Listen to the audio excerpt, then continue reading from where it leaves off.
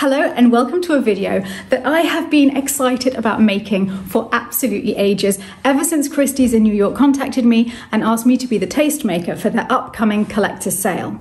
I am going to be taking you behind the scenes in the warehouse in New York, showing you how the amazing vignettes that they show for each of their sales are actually made. We're there on the set. I'll be showing you the incredible pieces that we got to choose from and why I picked the pieces that I did, the story that I was trying to tell with the vignettes, and I'll also do a deep dive into one of the pieces, a piece so exceptional that it led me down a historical wormhole into the world of hot chocolate in the 18th century. And I hope you will follow me there, where I will tell you more about Catherine the Great's love life and Louis XV's own recipe for hot chocolate. I had decided that the first vignette should be a bedroom vignette because Christie's had told me they would like me to make 3 or 4 vignettes, and I didn't want them to be just disparate scenes. I wanted to create a little overarching story linking them all. So I decided to make an idealized version of a day in the life of a chatelaine who has much more glamorous furniture than I do, let's be clear. And there are 2 things about life here that I really wanted to highlight. The first is that here in France, a lot of daily life is based around meals. So I thought that each of the vignettes should be a different meal during the day.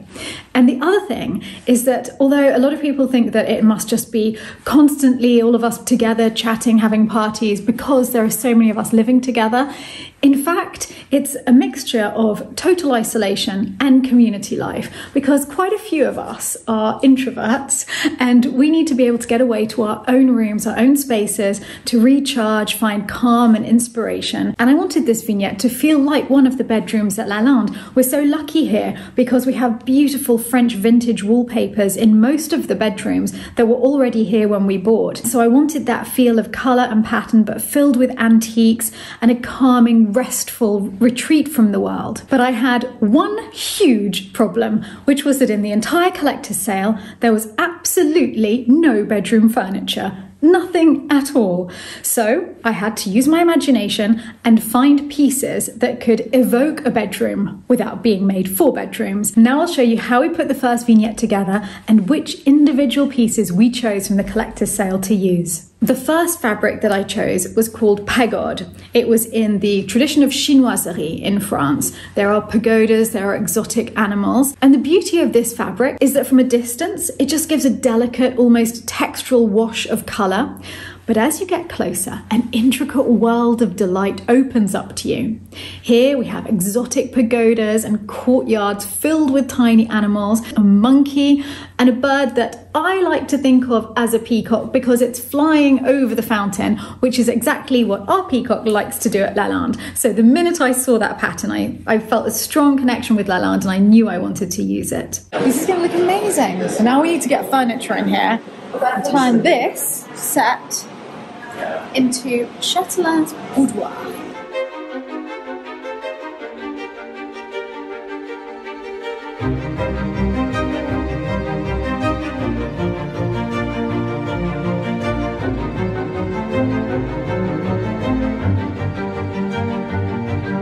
So vignette number 1 is the Chatelaine's bedroom, which she's just returned to after global travels. Her trunk is still open in the corner. She's putting away her clothes and she's at her dressing table, planning the day ahead, what work needs to be done, and of course, what is she going to wear? We wanted to make a vignette that felt like a room that somebody may actually be living in, where they've gathered furniture maybe from members of their family or they've bought things over the years. Not everything's been bought in the same style at the same time. We have a lot of countries represented here and a lot of different centuries. This linen press is from the mid-19th century. It's English. We've dressed this linen press as a shoe cupboard, which just shows that you don't need to buy a linen press and use it for linen. Use it for whatever you need it for. I love the shoes in it. It's so pretty. I think it's prettier open than closed like this, where you can see the beauty of it on one side, but then really pretty things inside on the other. We have a beautiful Louis Vuitton trunk. The top is jewelry storage, and then inside you have not only lovely drawers, there's shoe storage here, and then everything, because it would be traveling, can be strapped down so it doesn't move around. But I love this. I mean, I suppose if you're in a little train compartment, perhaps you haven't got a desk with you. Well, there you go. You have your desk as well. You can write letters home. I could play with this for absolutely ages. Just wonderful. So I wanted to show it to all of you. Philip loves it because it's got a P on the side. Yes. P in New York, that just seems right. If you thought that little desk was cool, come and have a look at this tiny table. This is French. It's very useful. You can put this in any little corner that you just need to add a bit of interest to. But look at this. This is so unexpected. It is a little writing desk. There you have space for your ink and your sand for blotting. You can put pencils, pens here, and you can store your paper in here. I think this is specifically for writing love letters, clearly. This desk, which I love, if I could take something home, this would definitely be on the list. This is from the last quarter of the 18th century. It's Italian. It's made of fruit woods and exotic woods. It's very beautiful. And here again, obviously there's a lot of writing going on in days before TV.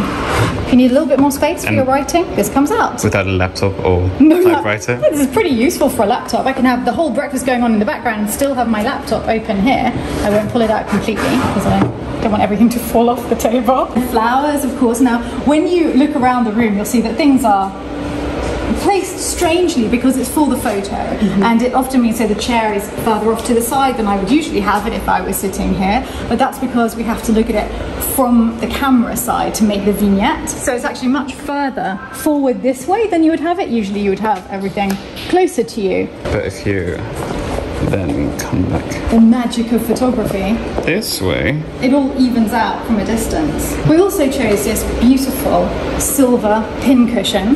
This is very Lalande. We are constantly sewing, repairing, and I've not seen such a lovely, lovely thing. This is late 17th century, this is English, and this is the first iteration of chinoiserie that we see. And you can see here that it's these beautiful engraved birds and kind of a fantastic scene. It's delicate. It's really, really delicate. And then once we get towards the mid-18th century, Rococo kind of gets mixed in with chinoiserie, more like this mirror right behind you. Oh, what a mirror. Where you can see the difference where here, on this pincushion, the decoration is added to the form, which is a pretty traditional European form. By the time you get here, the decoration is overtaking the form. Yes. So it's really kind of a wonderful evolution of chinoiserie. And that's what I love about the wallpaper, which the fabric. They do this as a wallpaper, but we have the fabric here. It shows how this same decorative design that starts on the pincushion, goes through this age, is still being produced now. This is the modern version of this historical chinoiserie tradition, and made with lovely contemporary bright cheerful colours, which actually I suspect the 18th century would have been like, but now we see everything faded and dimmed, and so we're bringing back the colour, bringing back the cheerfulness. I really like it. We have prints based on Redouté's botanical engravings, French. This belonged to Jane Wrightsman, and that's very exciting for me because I so wanted to come here for the Wrightsman sale, and I couldn't because of COVID, but I'm able to use one of her pieces of furniture. This lovely little canapé en corbeille, Louis XV French, and very importantly, leopard print footstool, Louis XV, and this belonged to CHRISTIE'S Guest, who was known for her use of leopard print in decorating. She had a home which was entirely carpeted in leopard print. I think it's absolutely fabulous, so I really wanted to get that in as well. And whilst we're next to CHRISTIE'S Guest footstool, on here is a book written by CHRISTIE'S Guest, First Garden, an illustrated garden primer, which sounds like the sort of thing I need because I am not a gardener and I would like to learn what to do. This is a wonderful book, and I'm definitely going to get hold of a copy of this for myself and read it. I was really excited to see there's a Rothschild bird service from Herond, because we actually have this at Lalande. Well, only 7 plates of it, but nevertheless, we eat on this quite often. And so this is a little bit of Lalande here, makes me feel very at home. One day, whilst at their Vienna residence, the Baroness lost her favourite pearl necklace and presumed it had been stolen. But several days later, the gardener found a few beautiful little birds playing with the necklace in a tree. This story was told to the Heron factory, and they created 12 motifs of the birds in the trees. There's the necklaces. There they are again in this one. I just brought a couple out.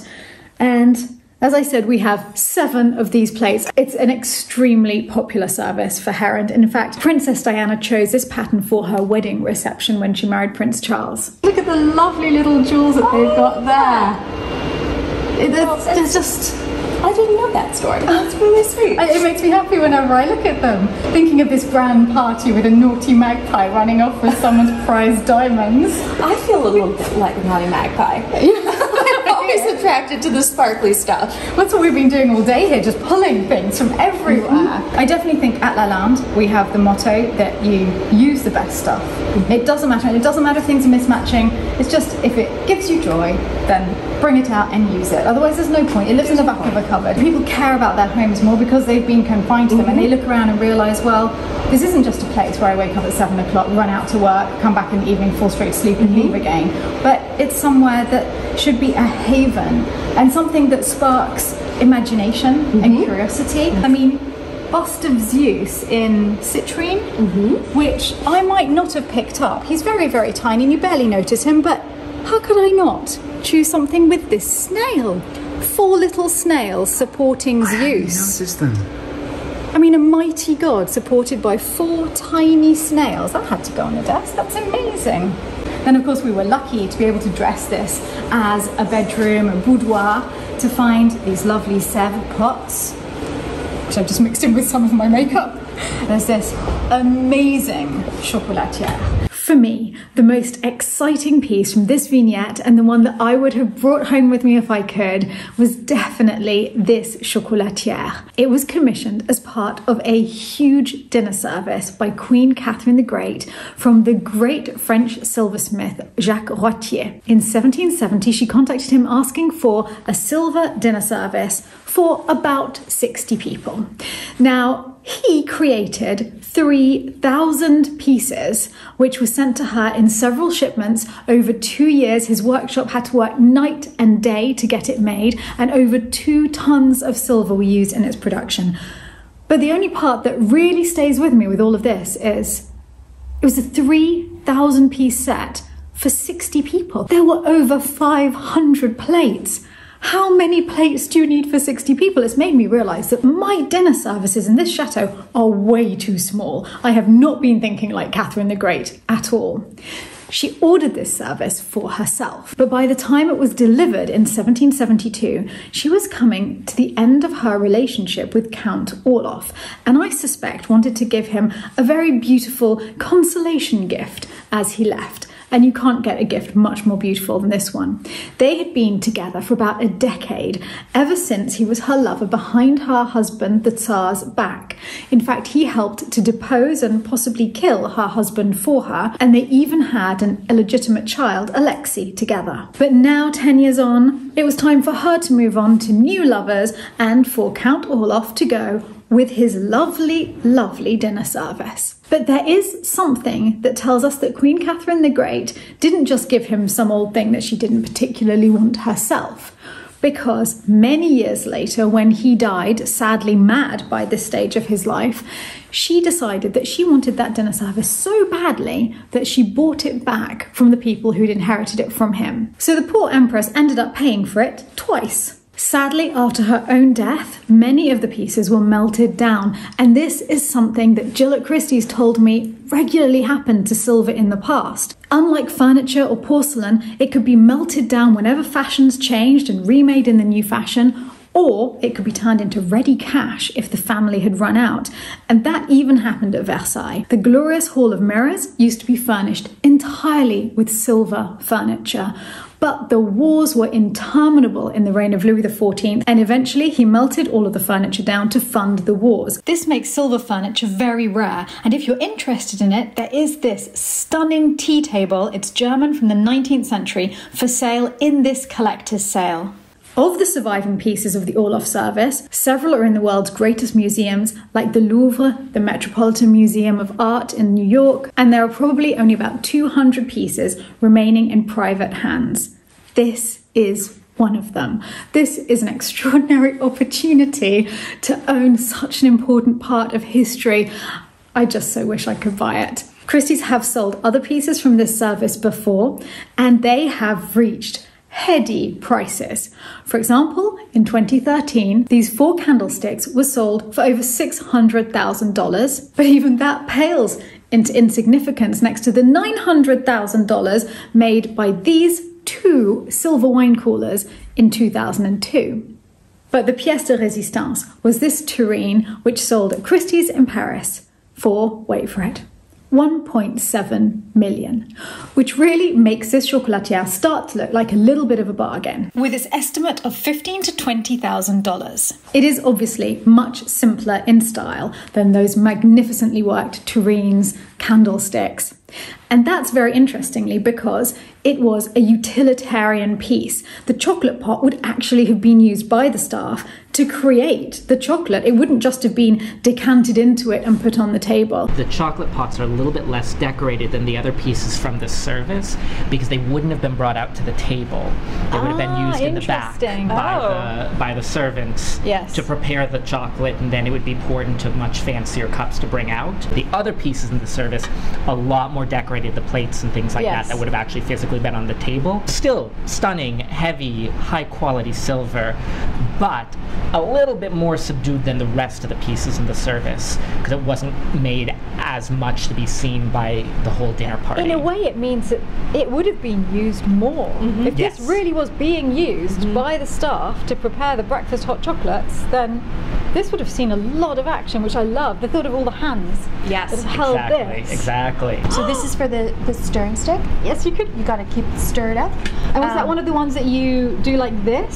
That is how you would And it doesn't necessarily mean that Catherine the Great herself or Count Orloff wouldn't have touched it, because the love of hot chocolate was really a mania in the 18th century royal courts. It arrived at around the time of Louis XIII in France, but it was Louis XV who really ran with it. He loved it so much that he would prepare his own hot chocolate in his private apartments at Versailles. And in fact, the recipe that he would probably have used still remains today. It was published in a book from 1755 by Menon called The Dinners of the Court. So if you want to try the same hot chocolate as Louis XV, this is what you have to do. Place an equal number of bars of chocolate and cups of water into a cafetiere and boil it on a low heat until the chocolate has melted. When you're ready to serve it, add 1 egg yolk per 4 cups of hot chocolate and continue to stir it over a low heat without allowing it to boil.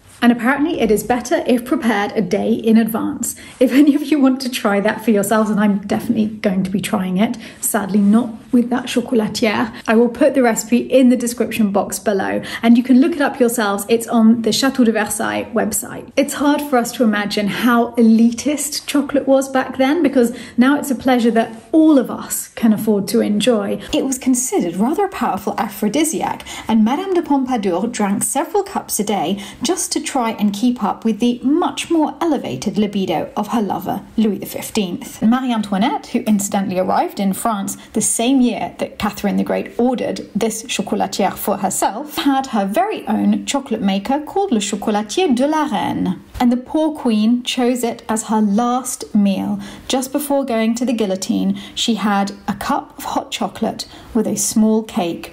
They were her last pleasures on this earth. I loved every second of making this vignette at Christie's. They were such fun to work with and we had the most fantastic day. And I can't wait to show you in the next videos the other vignettes that we made in depth and some of the glorious, glorious pieces that I was able to use. It was such a dream. And I'll see you next time.